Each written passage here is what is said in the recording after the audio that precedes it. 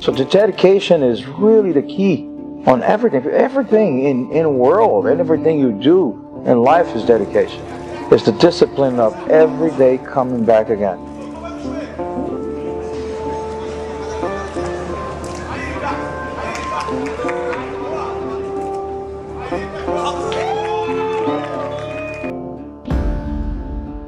It's what I like to call the punch the clock. You got to punch the clock.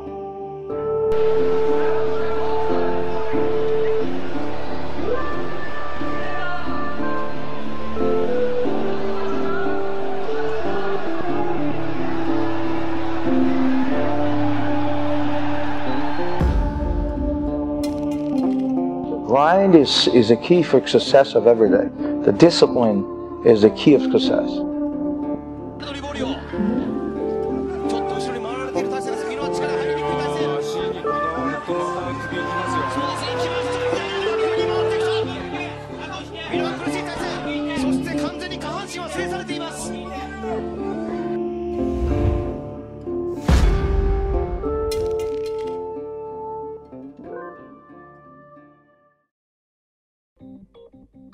My first connection with martial arts itself was I was 4 years old.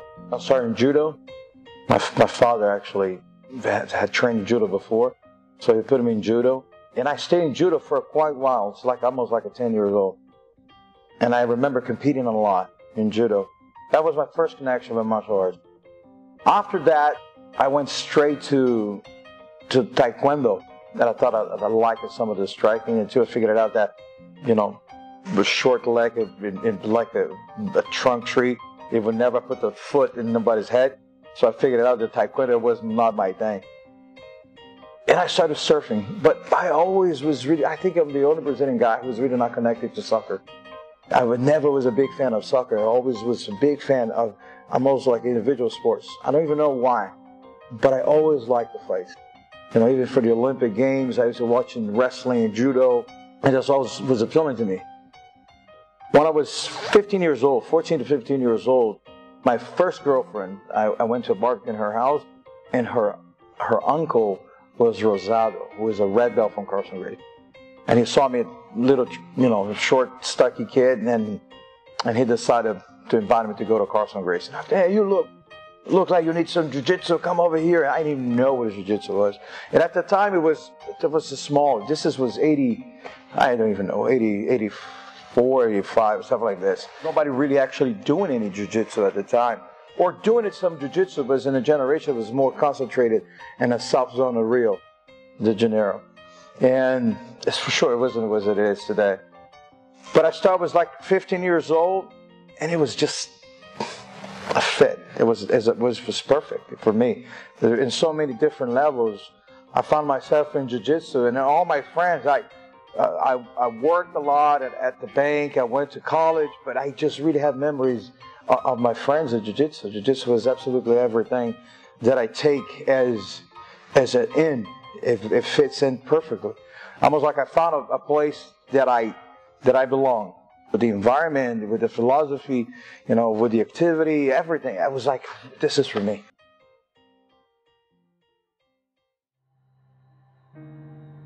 I don't conflict new generation with the old generations, new school, the old school.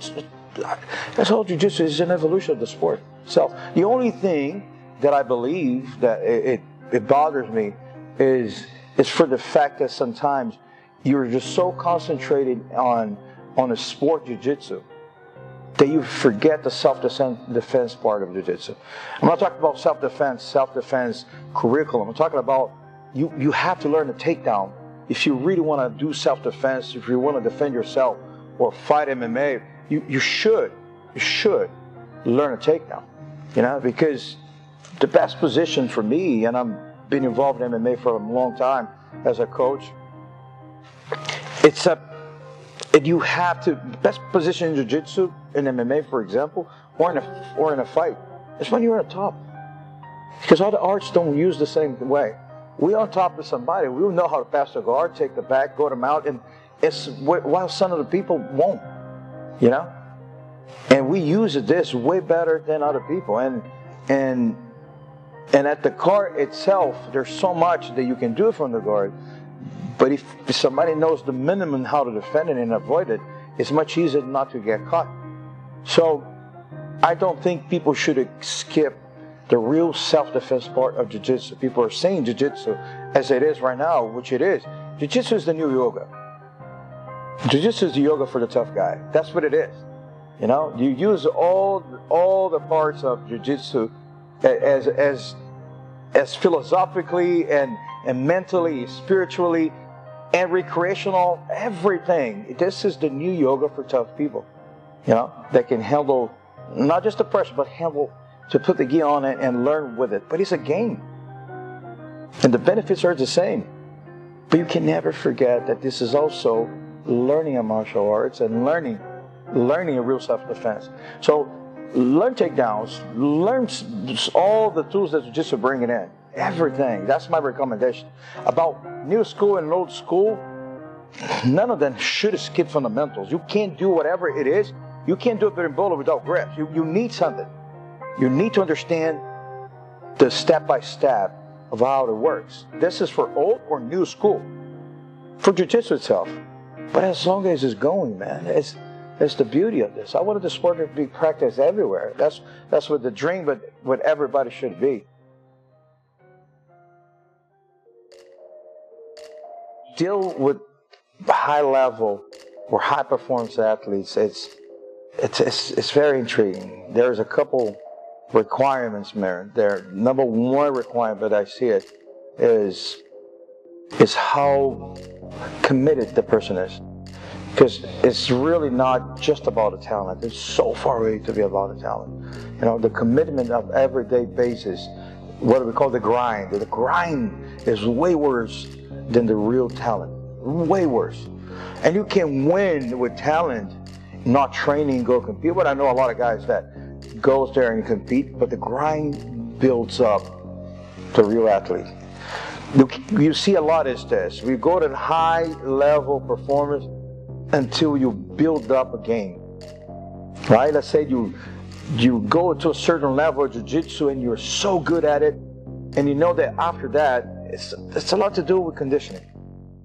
To get ready for fight, to create a periodization, and of course you're always going to be learning and updating your game. But once you build up the game, the game, everything else is conditioning, timing, and everything else. But up from here to build up the game that you feel like you can do it with your eyes closed, it's grind. It's every day. Even if you're very athletic, very strong, very explosive, none of this surpass discipline. None of this. I talk a lot of my guys about the vision. What's your vision? Where you want to go? And try to get short goals every time. Let's go from here to here. Right? Let's learn to strike and guard. Let's learn whatever you have to learn to compose your game and to a point. But from here to here, there's a goal. What is the vision? Right? What's the end goal that you have to do? And I want to rich. I want to be rich. There are guys who want to be rich. There's guys who want to be famous. There's guys that just wanted to, I don't know, hook up with girls. There are so many different interests and different goals and different visions to get there. But you have to have a comprehensive plan. And you have to grind. And you have to learn. And you have to be humble enough to step in and to accept the process.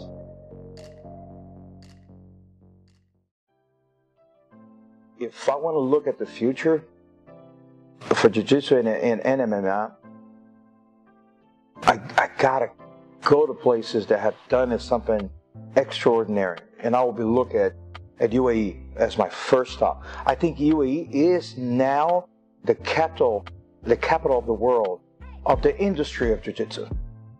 The industry of Jiu-Jitsu is here. It's here. The benchmark what the Jiu-Jitsu community created over here in this country it's unparalleled to the whole entire world. And I travel a lot. You know, I travel a lot, not just for the technique, but I travel a lot not for the competition. I travel a lot because I'm helping people in the private, you know, in the private industry to raise the bar to be sustainable with the business systems for schools, for martial arts schools in general. So what I see it here is, for me, is like a university. What I see public sports, I see public sports as a Harvard of Jiu-Jitsu. That people are going to be learning and researching and doing absolutely everything to raise the bar in all the angles of the sport. Not just Jiu-Jitsu itself, but martial arts. Public sports is raising the bar for martial arts itself, not just the Jiu-Jitsu. And it's just unparalleled. Saying that, all over the world, Jiu-Jitsu is a growing, extremely growing. I can't even say that it's just a sport. It's just a philosophy. Jiu-Jitsu, like I said, is the new yoga. Jiu-Jitsu is seen as not just a martial arts, but it's like a game. You come to the school to game with your friends, to train. And in the moment that you learn the rules and you compete a little bit there, and you use this as recreational, is a workout that in the same time you're learning and you're being great. And you're certifying yourself to be, you know, a career as when you get your black belt and you know all the fundamentals. So it's way better than running a treadmill, in my opinion. You learn a treadmill, you're going to lose weight, you're going to get a workout, but you're not going to learn. You're not going to certify yourself and get a diploma that probably is going to be more important than your actually college degree. All this counts. And when you learn the systems of how to be sustainable with the industry of Jiu-Jitsu, you know, the systems of marketing and sales and curriculums and retention, and you're able to open up the school and you provide to your family and you help people, help tons of people. From 3 years old to 9 years old, you're going to be able to help people with it. So I had many times I've been offered to work in different industries. But my passion for the sport itself is just, and I see so much in our industry. I see that we can help and change so many lives. Not just change lives. I really see that, and I know that for a fact, it was not just changing, it was saving lives. I had people that calling me there was about to shoot themselves in the head, you know, from so many hurt that they had it. And Jiu-Jitsu was absolutely everything to save that life at that moment. And it happened. I have even more than one story about this. So the growing of the sport with the right character education, with the right systems, it's just unparalleled. You know, we're way behind on the ball with what the traditional martial arts has and certain systems. But we are the martial arts. We are the future of martial arts. Jiu-Jitsu is the future of martial arts. Jiu-Jitsu today is what Bruce Lee was in the 70s. So we're just going to grow. Nobody's going to stop us. Especially if we organize ourselves and we all have one common last name, Jiu-Jitsu. Forget about the personal interest, and let's fight for the whole sport. And everybody get together, can't go wrong with that. The product's too good.